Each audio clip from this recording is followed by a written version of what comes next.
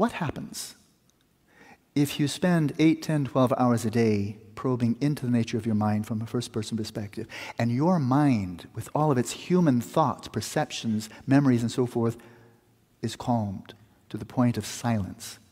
You comment in your book, Sean, silence is possible, but your heart keeps on beating. Fine, but withdraw your awareness from your body. Withdraw it entirely into the mind, which happens when you're dreaming, when you're going to deep sleep. Let your mind shut down in terms of all of the explicit cognitive activity, emotional and so forth.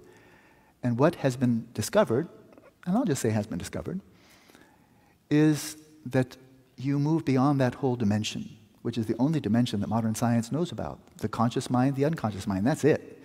You move beyond both of those. You penetrate through both of those to an underlying, now I'm going to use the word underlying continuum of consciousness that's purely mental, but it's not human.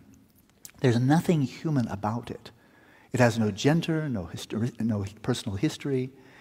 It's a simple continuum of cognizance, a flow of consciousness.